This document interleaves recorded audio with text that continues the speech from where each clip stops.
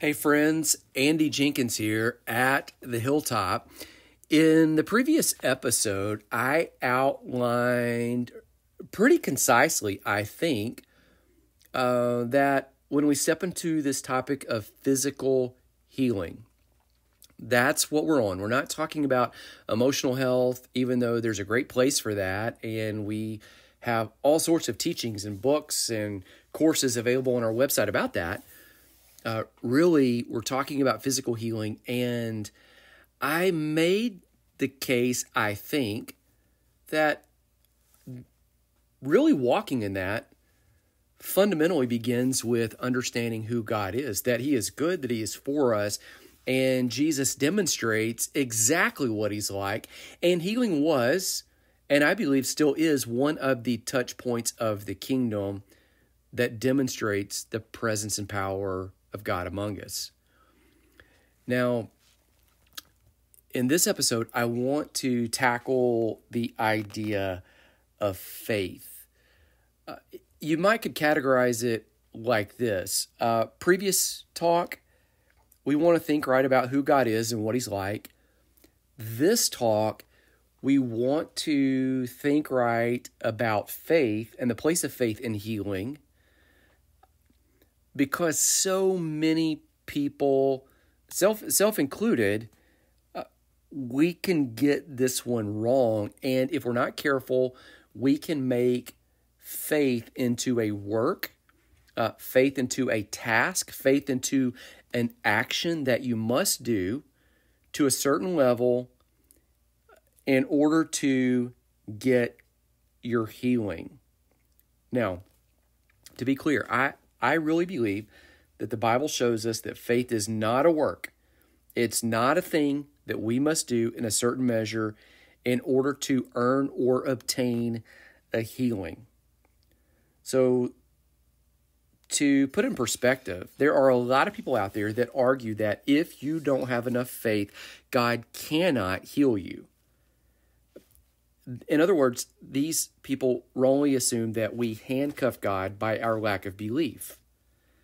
That somehow not having enough mental agreement that He can do something restrains Him from being able to actually do it. And there are Bible verses that seem to, when I believe, ripped out of context, affirm that those people are accurate. However, the whole point of talking today about physical healing and taking on this idea of faith is to show you that maybe they're looking at it a little bit short-sightedly and only from half of the equation. When you look through the New Testament, we see something radically strange about the faith issue. Here it is. There is no formula on how much faith or what kind of faith is required for you and I to be healed, for anybody else to be healed. Sometimes Jesus healed people who absolutely believed. They had total faith, the kind of faith that moves mountains, the kind of faith that He just applauds. Other times, He healed people who didn't believe at all.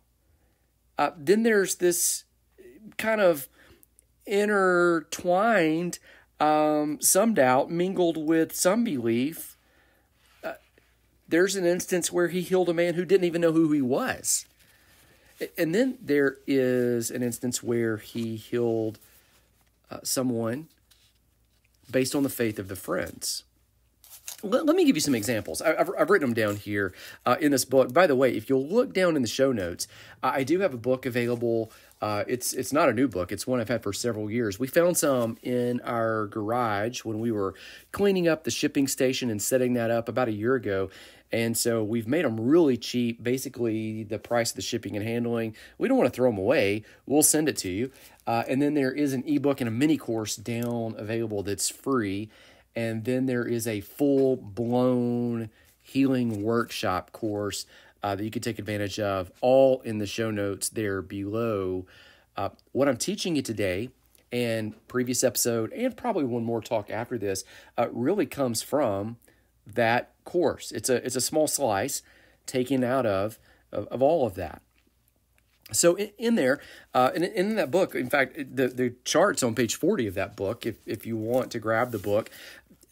I just say a lack of faith is not the issue.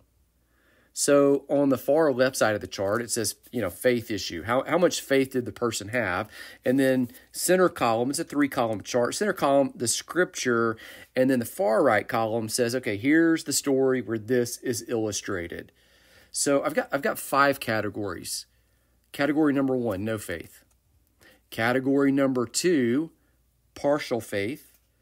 Category number 3, total faith.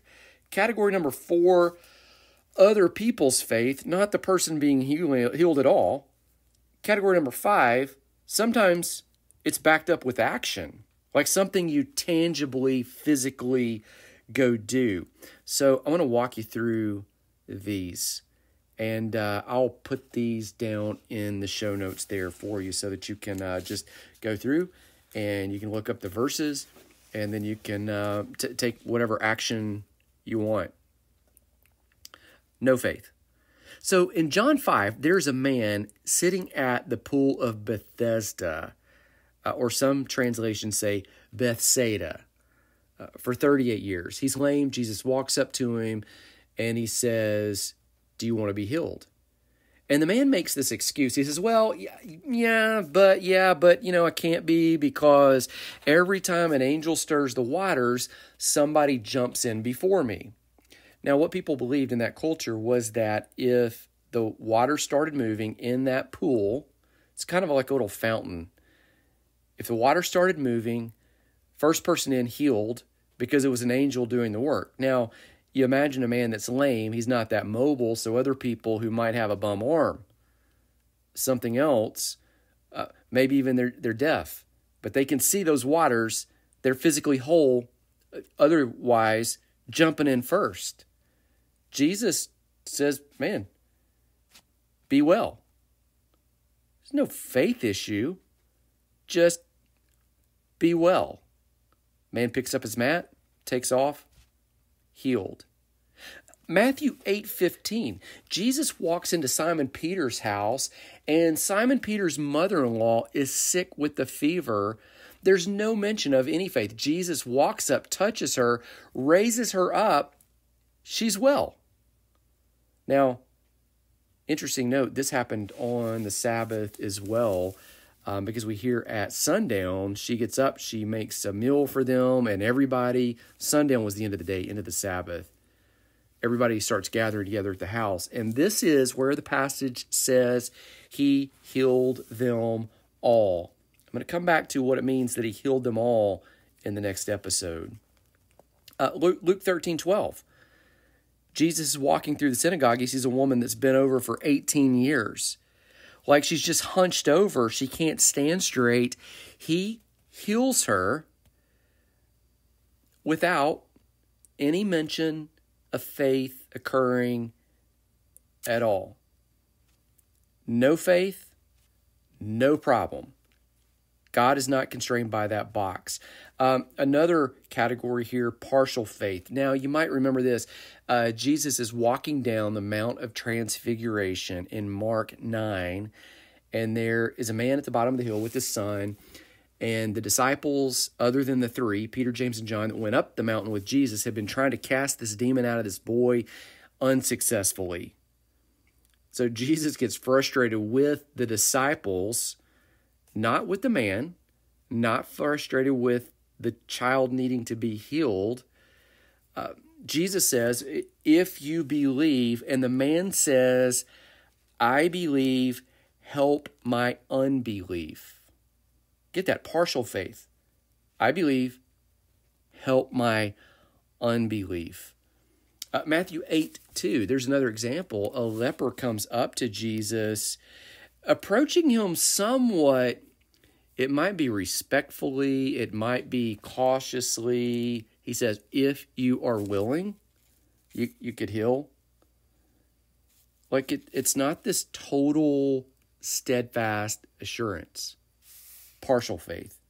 Partial faith, not a problem. We do see examples in the New Testament of total faith. There is an example in Matthew 9:18. Jairus, he's a ruler of the synagogue. He tells Jesus to come with him to lay his hands on his sick daughter, and she will live. Now Jesus says, I'll go with you. And he's about to go. You might know that story is when he's about to leave, a Syrophoenician woman, or rather a woman with a flow of blood, probably hemorrhaging, she moves through the crowd and says, if only I can touch the hem of his garment, I'll be made well. And she does touch it, and she is. And he feels power go out of him. He turns. Her faith, not even a prayer. And not even him saying anything. It's just like she catches him while he's in motion going the other direction, and then she's healed. He pauses, talks with her, affirms her faith. Jairus' daughter, in the meantime, dies, and then he goes and raises her from the dead. Two instances of total faith. Now, the Syrophoenician woman, that's Mark 7:24, has her daughter healed of a demon, and her faith, total faith, commended.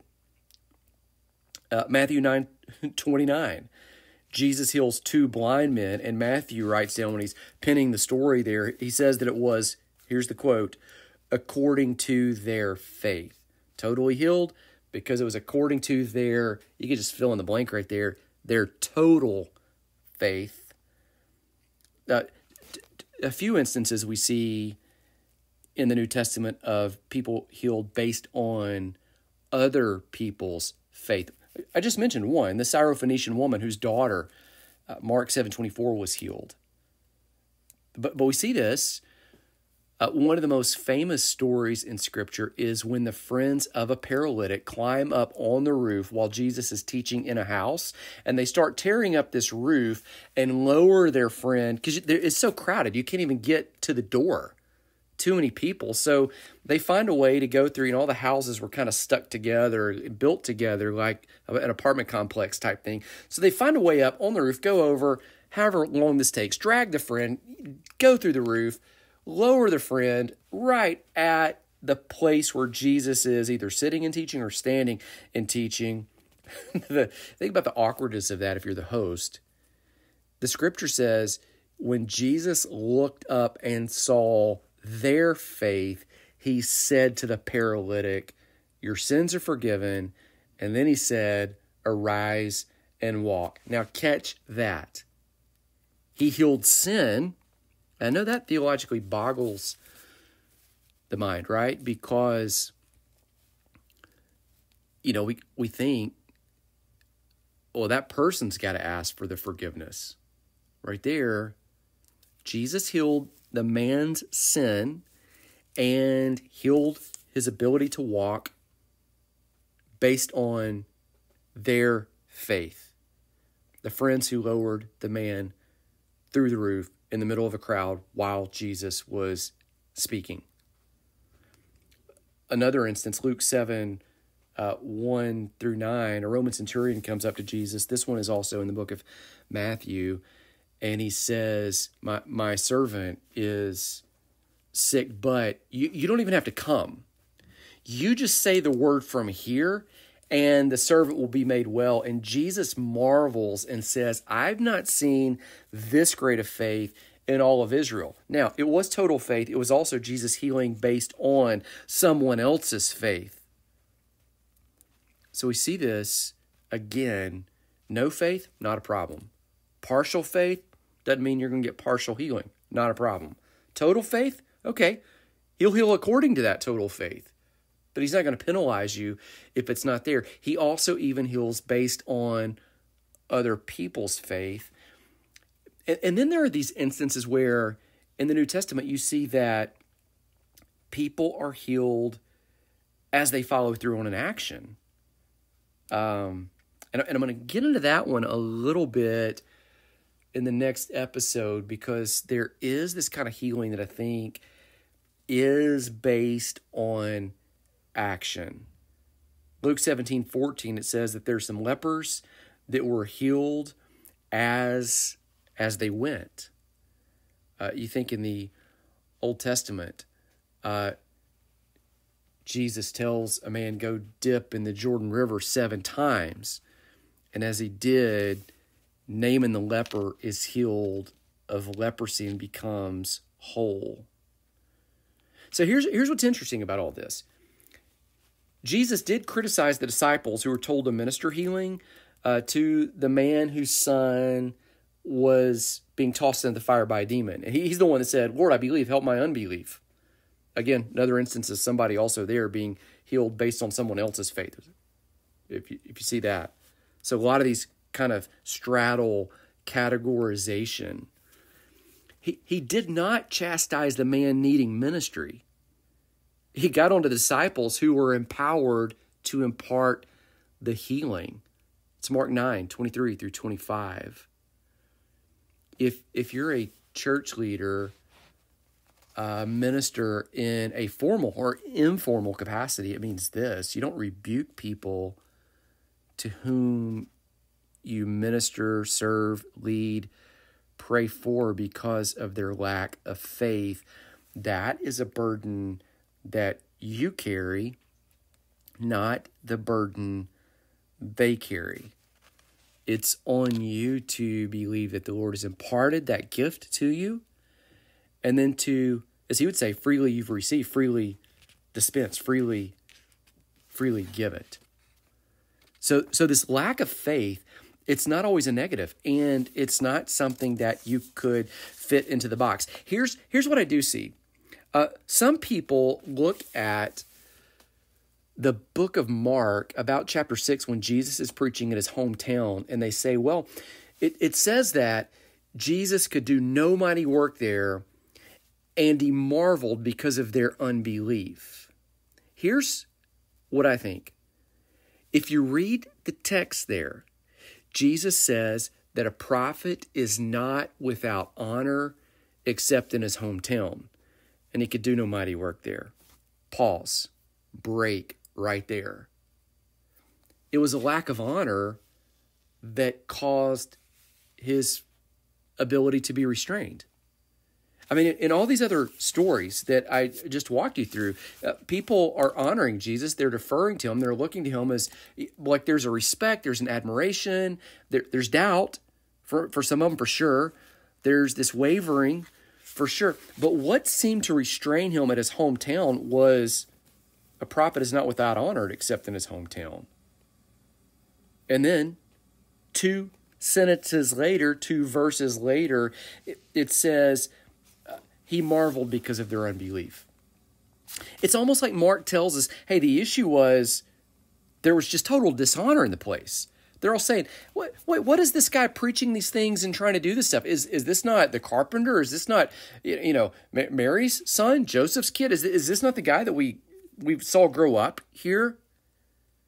And then Mark seems to infer, in addition to that, he was also shocked because they just did not have faith. See, the honor issue is what I think is more important than the faith issue. In Luke 13:34 through 35, Jesus, he weeps over Jerusalem and he says, oh, I long to gather you together as a mother hen gathers her brood to protect you, to shelter you, to provide for you, but you would not come to me. And then he has this phrase, you will not see the presence and power of God, is what he's inferring, until you say, blessed is he who comes in the name of the Lord. In other words, you're not going to see his presence and power until you honor the one who was sent by him to serve you in this supernatural capacity. You see this happening in Matthew 10:40 through 42. People receive based on the honor they offer to the one God sends to them. Sometimes he sends the stuff to you in a person that somehow that package defies what you expected. Point is this. Faith, it's not the driver. It doesn't restrain what God can do. So, if you've been in the position where you've thought, I'm dealing with this problem persists, somebody in a pulpit even told you, or someone with a position or a title even said, Your issue is because you don't believe hard enough, and they've turned it into this thing that you think, well, I'll never be good enough because I'll never get my faith quotient up to some artificial level that person set.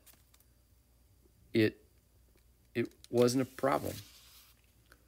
Not for Jesus, not ever.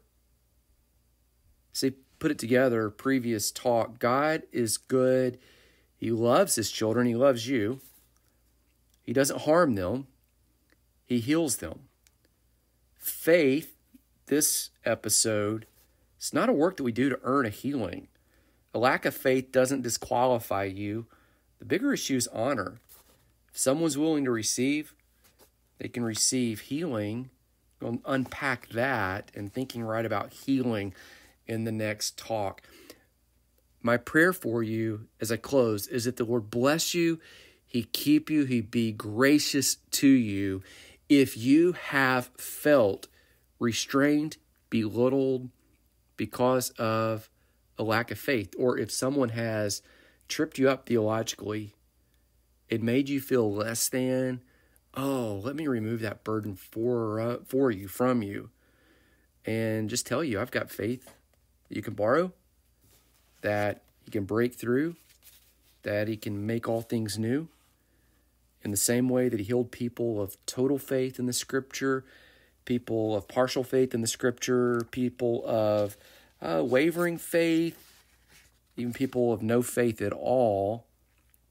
And then these people that were borrowing other people's faith, that they didn't even know they were using other people's faith, and he still healed. May he reach out, touch you. Grace and peace, friend. I'll see you soon.